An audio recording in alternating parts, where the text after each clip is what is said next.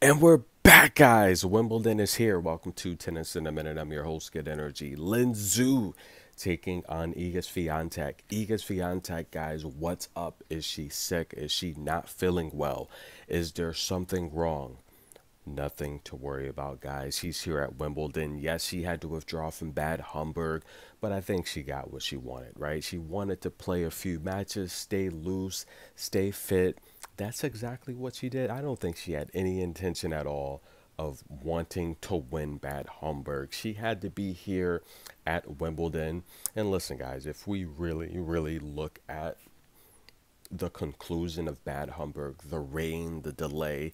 Iga Swiatek's the #1 seed. She had so many obligations, and she's here. She just wanted to stay loose. She wanted to warm up for Wimbledon. This is what she wants to win, right? She wants to win slams. And right now, she has to take on Lin Zhu, an amazing shot maker, uses a lot of spin. Lin Zhu upset so many people at the Australian Open. Can she beat Iga Swiatek is the question. Well, Lin Zhu is a professional. She's an amazing shot maker between the lines, but I question the footwork. Does she have the footwork to keep up with Iga Swiatek?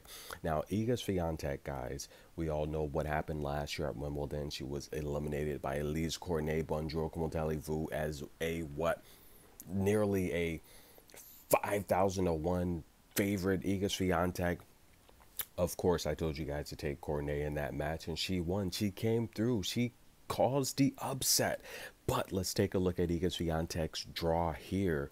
Guys, one of the easiest draws in the tournament. Now, Lin Zhu is older. She's a good player. Now, in terms of seeding, probably one of the harder matches a first seed will have, but overall, guys, Iga Swiatek's draw is pretty easy. She has what experts say the 5th easiest draw in this tournament.